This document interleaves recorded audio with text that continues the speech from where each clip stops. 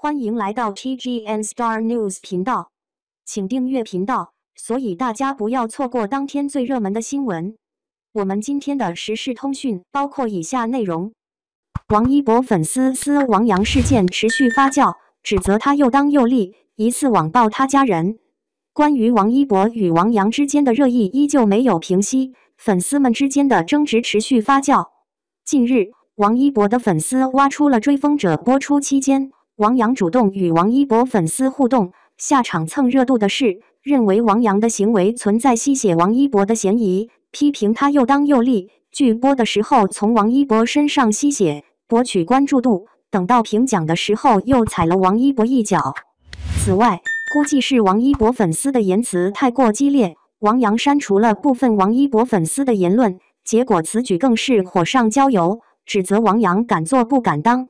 粉丝们还列举了在评奖期王阳主演的其他几部剧，他都没能以最佳男主的身份提名白玉兰奖，反倒是追风者一个男配抢了男主的风头，这足以证明他的个人能力有问题。反正现在粉丝坚信王阳此次能够提名，完全是得益于王一博在追风者中的出色表现。不仅如此，王一博的粉丝现在更是四处出警，不仅指责王阳，还将矛头指向了剧组，认为剧组在追风者中为王阳加戏，并故意报名他参选白玉兰最佳男主，从而帮助王阳实现偷男主行为。他们指责剧组和王阳对年轻艺人王一博实施了职场霸凌，可怜王一博白白成了垫脚石，就差说哥哥就剩他们了。在这场纷争中，部分王一博的极端粉丝甚至将攻击目标扩大到了王阳的家人，包括他的妻子和孩子。显然，这场风波已经刹不住车了。然而，王阳一方也并非毫无还手之力，他的妻子和业内的朋友纷纷站出来为他发声，而王阳本人在接受采访时也表示，演员如果不播种，就会颗粒无收。这句话似乎在嘲讽了王一博近期一直没有工作，在家抠脚。事实上，追风者的提名问题确实引发了广泛关注。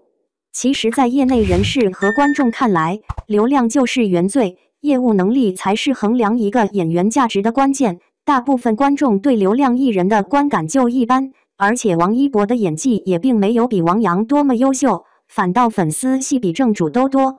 因此，王一博的粉丝继续闹下去，只会让他们的偶像陷入更尴尬的境地，甚至可能被圈内的同事、导演和制作人所厌弃。虽然粉丝要死要活，但是白玉兰这种提名方式并不是追风者开的先河。当初靳东也凭借名楼提名了白玉兰最佳男主角，甚至他还靠着这个配角获得不少最佳男演员的奖。当时也没见胡歌粉丝闹腾。按理来说，伪装者的热度和质量应该都不逊色于追风者吧？这两相对比，更能显出谁高谁低。更重要的是，王一博的粉丝们似乎没有意识到，此时的白敬亭团队已经利用这个机会，树立了谦逊清流的形象，暗戳戳踩着王一博给自己树立人设，不仅要迎路人缘，顺便在圈内给自己立一个好说话的人设。